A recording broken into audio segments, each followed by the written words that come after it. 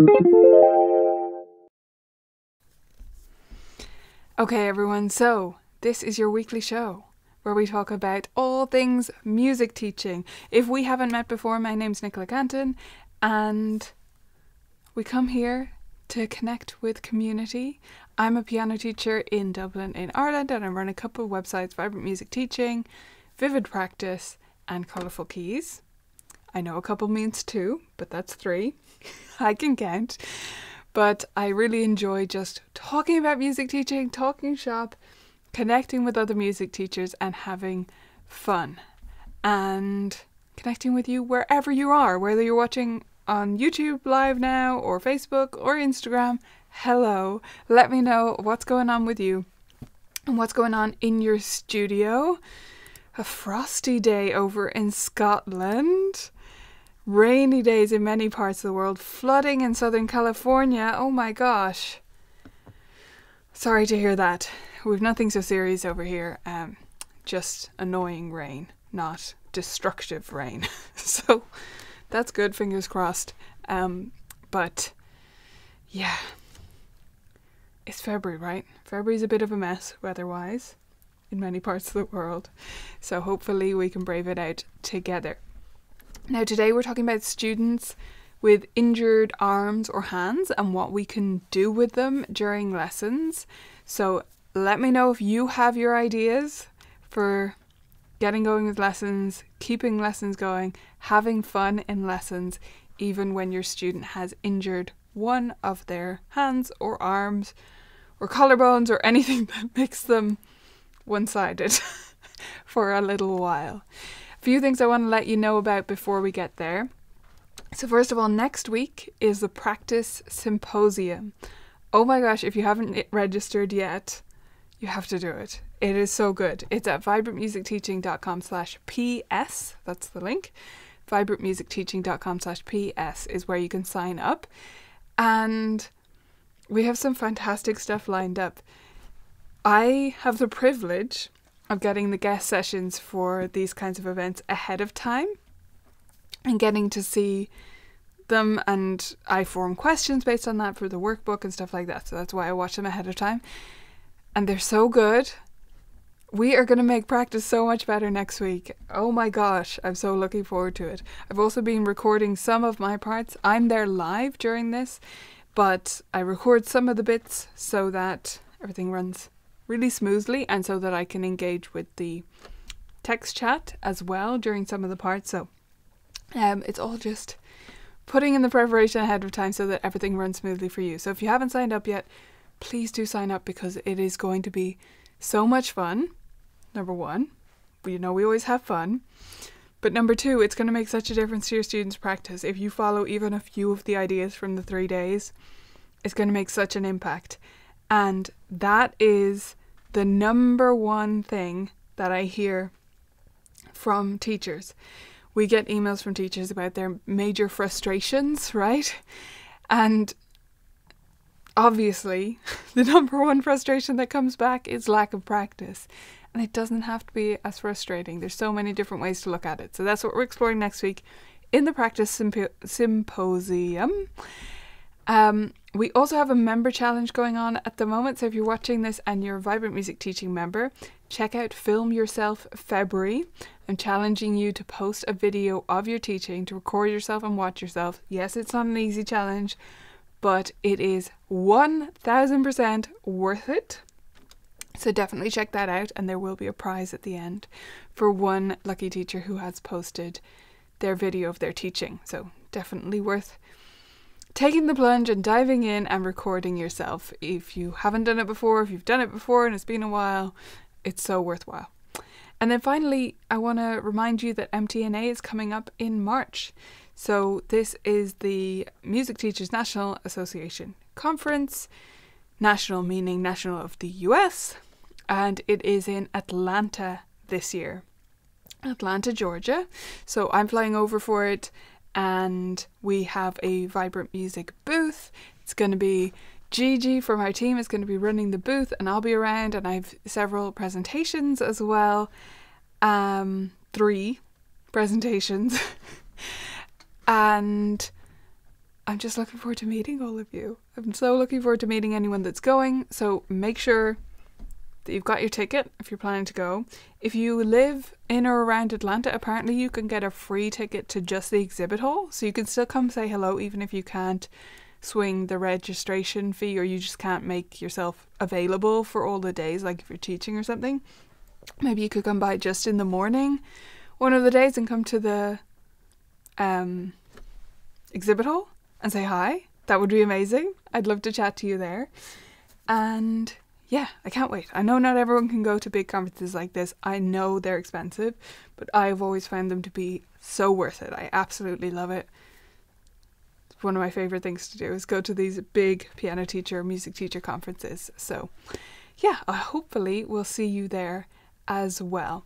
Question from Cindy about the symposium. The practice symposium, there's replays of the main live. So each day there are 2 hours of like live sessions where we have guest sessions and sessions from me, and then bits in between where we talk about it. All of that is recorded, and you can watch the replay for up to a year if you purchase a ticket. The part that is not recorded is the Zoom call at the end of the day. So you do have to be there live to participate in that, because that's just discussions between the people attending, and it's in breakout rooms, so we can't record it. So first 2 hours, the main sessions and the content is recorded and you can watch it on replay. But it's more fun if you can come to part of it live, if at all possible. Oh my gosh, that's amazing, Serena. That's so cool. Doing my second piano fundraiser for the Brittle Bone Society on 13th of February. That's so cool.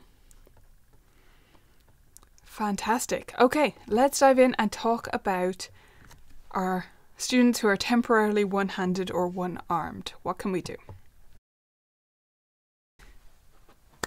So if your student has injured their right hand or their left hand or their right wrist or their left wrist or their elbow or their shoulder or their collarbone, has anyone had that one? It's particularly common with GAA, which is Irish football, and rugby is what I found. I know my brother played rugby and did he injure his collarbone twice? I think it was twice. Could have been 3 times. And I had several students who injured their collarbone in GAA multiple times as well. So it does happen. But let me know what injuries you've seen in your studio. Another common one that comes up is trampolines. I actually have a student right now who's really hurt himself, his leg actually this time, in a trampolining incident. So it's not uncommon despite all the safety stuff they have in place these days. So yeah, let me know what injuries you've seen. I'm going to give you a few ideas. The first one is the most obvious, and several people have mentioned this in the chat already, and that is one-handed music, right? So you can find several books out there that are for one hand alone. Obviously, a lot of beginner repertoire is actually for one hand alone, so you can go there and perhaps do duet versions of that. But there's also some pieces on pianopronto.com. So I think the original book that Jennifer Eklund did, I think, was Stage Left. I think that was the first one she did. And since then, she's published several. So there's a lot of options on that site for pieces for one hand only. And obviously, even if it's for left hand, you can play it with just the right hand. It's one-handed, so that's the main point. So yeah, there's lots of options out there now for one-handed music, but that's not all you can do. And I think if you only do that, I think it can be really tough to keep things interesting. Just as with really any student, injured or not, if they have only one type of repertoire, a couple of pieces, and that's all you do for the lesson, it's going to be pretty dull. And I think when our students have injured a hand or whatever they've injured, a lot of other things in their life kind of get a bit dull. Let me know, by the way, if you ever injured a hand or an arm or something like that, and if you remember what it was like for you as a kid. Like, what was that experience like? I didn't have any major injuries as really a kid, only as a teenager. I broke one of my fingers. Not a huge deal. I wasn't out of commission for that long, just a little while. Funny story side note, it actually straightened my finger, so I'm hypermobile and my fingers are really weirdly shaped.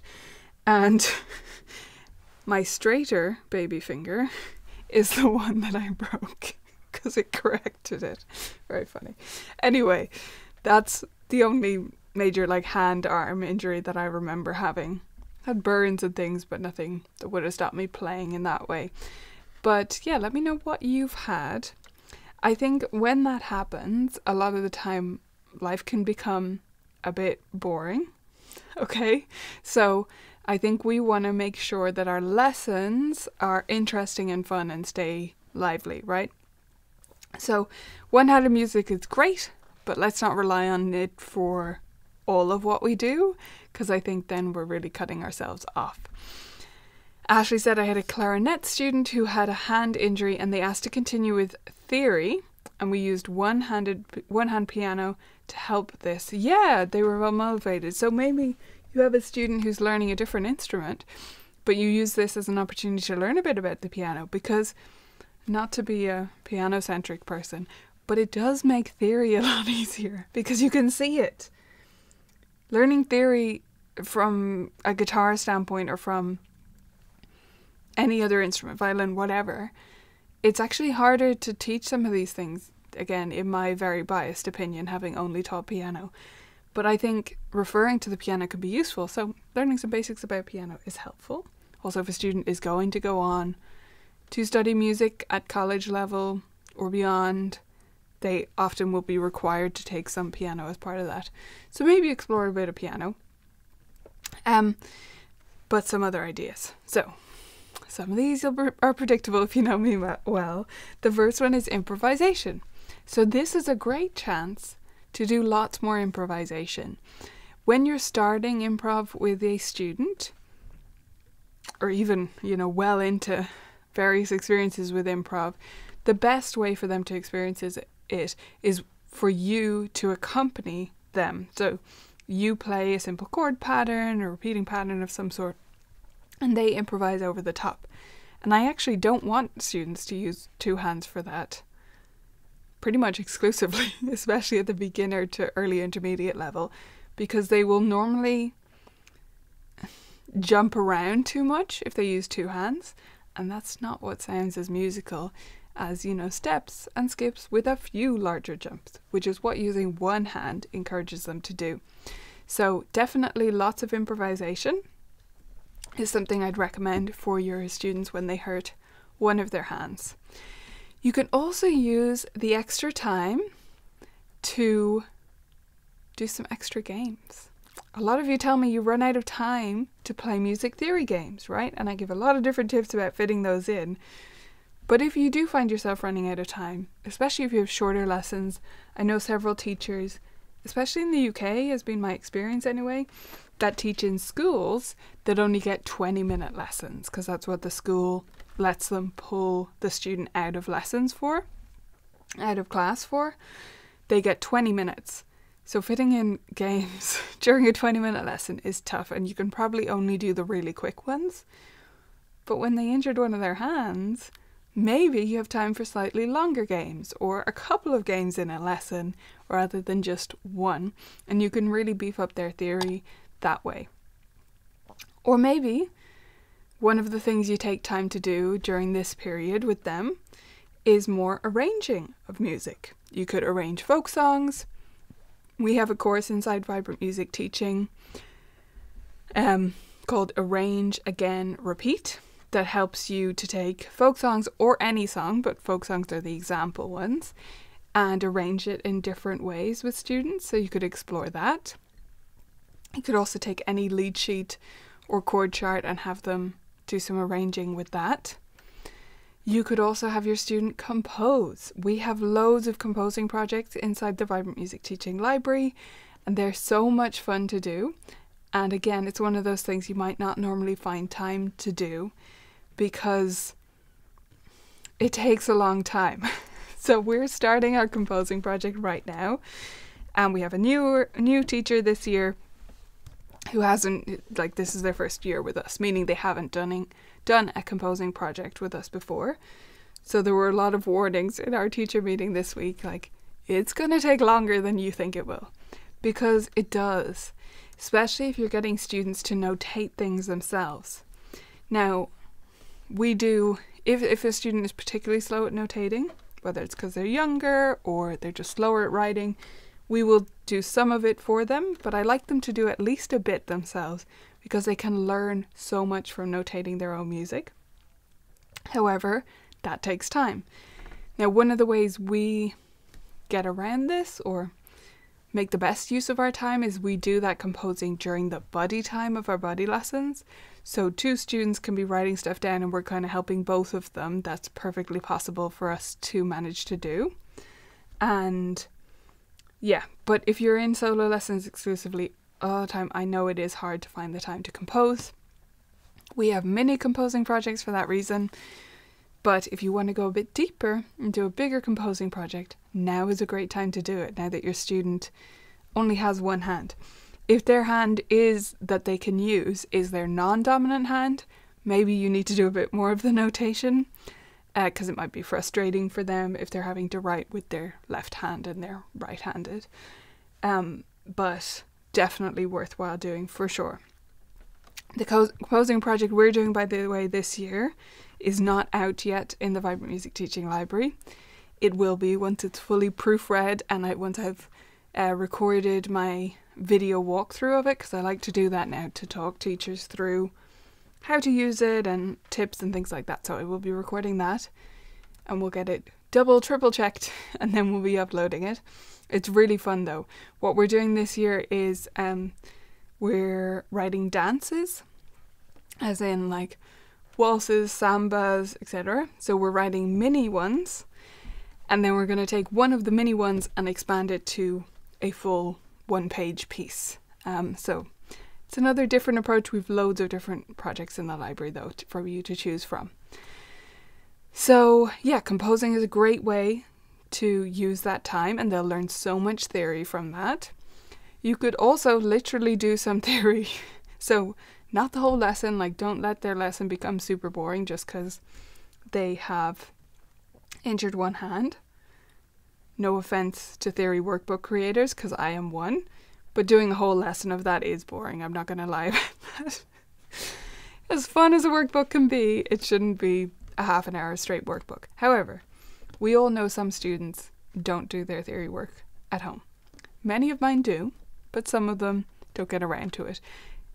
I'd say especially the ones who don't practice in general, or especially some of my neurodivergent students who really just need someone there to help them see it through. And so if we have that extra time, that's when we can do a little bit more of our theory workbook as well. How about more duets? Do you get time to play with your students often enough? Many of us don't. And it's one of the best things you can do for their rhythm, for their overall reading skills. So maybe you take out some duets, especially beginner books where they can learn it quite quickly and it's just one line, and play through those. I often challenge my students who are a little bit further ahead. Like a student of mine last year, she injured her wrist of her left hand or right hand, I can't remember now. Anyway, she had started learning a duet already that her and her buddy were going to play at our concert at the end of the year. And this was a couple of months before that she had this injury. So I had her play her duet part with just one hand because it was actually a melody between 2 hands. So her buddy is a little bit less experienced than her. So their duet book is like a tiny bit challenging for the less experienced buddy and then relatively easy for this student. So I was like, hey, you could figure out how to play this with one hand. Let's do that. We had to cut out 1 or 2 notes, but it worked out great. And she actually her wrist was almost improved by the time we had the concert, but because she had practiced it that way, that's the way she performed it at the concert. So there was some, jumping up and down for some parts and rearranging the fingering, and it was a really interesting project to do. So there's lots of ways You can do duets as well. You can also take some extra time to do more singing. A lot of teachers don't find the time to fit in singing, but I love singing in lessons with students.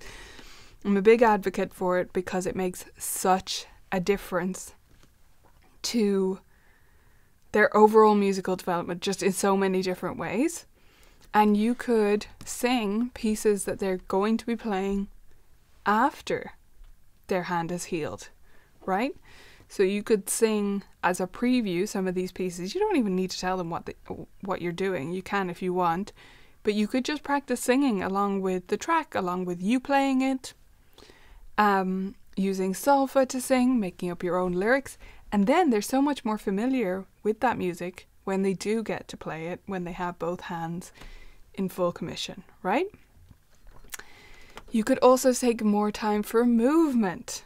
So, assuming they're allowed to move around a bit, if they've just hurt a wrist or a hand or something, they're usually okay to move around. So we can do some movement. Again, you could use this to preview pieces that they're going to learn in the future, right? So once their hands are better, they're going to be learning these pieces. You know that's the plan already. So you put on the tracks or you play it and you move together, marching in time with the music, coming up with different actions to emphasize different things in the music. And finally, you could learn some things by ear. So you could ask them for their favorite artist or favorite songs, favorite video games, whatever references you need, favorite films, and then look up some of that music. I like to look it up on Spotify personally because then I can see the little E beside it if it's explicit and avoid playing that version. Whereas on YouTube that's not as clear. And YouTube Kids is kind of too restricted, right? So I prefer Spotify for this. So look up one of the songs that they've talked about, listen together, see if there's some parts you can figure out together by ear. A lot of students, me included as a student, won't really do this at home because they almost need the permission from us and they need us to validate the fact that it is slow and that sometimes we're just hunting and pecking for the notes. We get faster at it, we have better instincts over time, but basically we're going to have to hunt and peck a bit. And so having us beside them to support them in that could actually take off for them. It could be actually they love playing by ear and they discover this new way of playing, new way of figuring things out that they can use forever.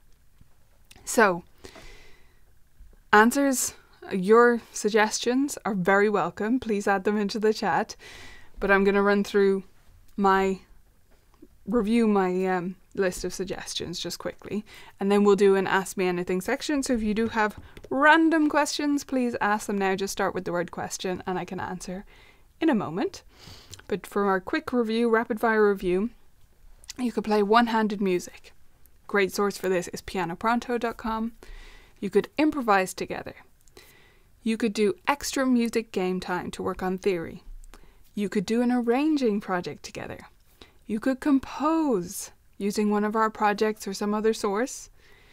You could do some extra theory workbook time, just a little bit. You could do some duets together. You could do some singing, perhaps to preview future pieces. The same for movement. You could use that to preview future pieces. And you could work on learning things by ear. Quick extra note about the movement. I'm actually working on this at the moment.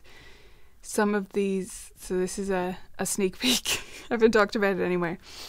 It's in early stages, but I have this project I'm working on for Vibrant Music Teaching, which will include movement actions to do with some of the most popular pieces. So for example, one of the ones I'm working on at the moment is the Bergmüller Arabesque, right? And we're doing these actions that emphasize the shape of the melody. So that's going to be a great example of this. And if your student, goes on to learn that in the future, they're going to be so much more familiar with it. I often talk to my students about this because they need a lot of encouragement to listen to music at home. But I keep telling them, hey, remember that time that you learned Ode to Joy or any other piece that they learned quickly that they knew before they learned it, why was that so easy to learn? And they might say, because it's a great tune, I just liked it. I'll say, it's because you already knew how it was supposed to sound. If you listen to your pieces enough, you will know how they're supposed to sound, and it will be easier to learn them. That point needs drilling home again and again and again, doesn't it? Let me know if you've had that experience. We're going to go into our Ask Me Anything section now, so any random questions or about this topic, let me know.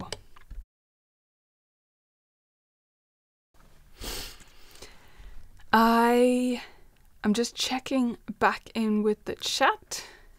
Serena said, I use it as an opportunity to explore left-handed repertoire with students. I generally play more theory games and create rhythm maps with my younger students if they can write with their working hand. Great suggestions there. Serena also shared that she's fractured her wrist when rollerblading. My teacher said I wouldn't be able to sit my exam, but went home, practiced the left hand of all my pieces every day and managed to pull everything together in time. That's so funny. Has anyone had parents think that their child can't do their lessons at all? I've had that many times, and I have to assure them, hey, there's loads of other stuff we can do. Just send them on over. Because a lot of their activities do have to stop. You know, if they're playing a sport where they could get more injured, they're not going to be able to play that with a broken arm. But they can still come to piano lessons and keep that part of their routine. Yes, yes, yes to lots of solfa singing and favourite songs.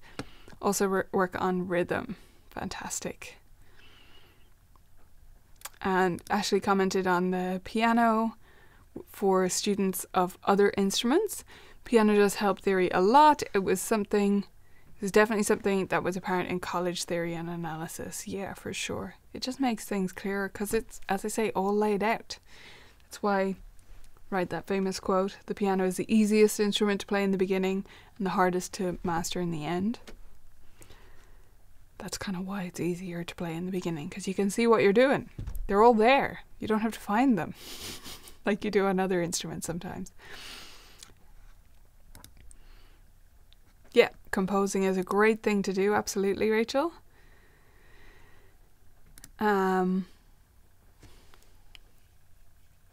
Fantastic suggestions coming in. And Helen said, Rhythm Railroad could work well. Yes, with one hand for sure. Just tapping a drum. Other percussion instrument. Definitely focusing on rhythm is a great thing to do as well. So if there are no random questions, we're nearly out of time anyway. But yeah, this has been a great discussion about what to do when your student injures one of their hands. And I hope you can refer back to it many times to not despair when this happens to you. Sometimes it is frustrating if you had upcoming plans for them, like a concert or an exam or something like that, and it's going to derail it. But you can see it as an opportunity to do loads of stuff that you normally run out of time for because you're so focused on repertoire that gets harder and harder and harder, right? Okay, we're going to wrap it up there, folks. So I hope you enjoyed this discussion, and I hope to see you back here in 2 weeks. Next week is the practice symposium, so that is at vibrantmusicteaching.com/PS. You can sign up for that and I'll see you there. Otherwise, I'll be back here on the live show in 2 weeks, in the same time and same place. I'll see you then.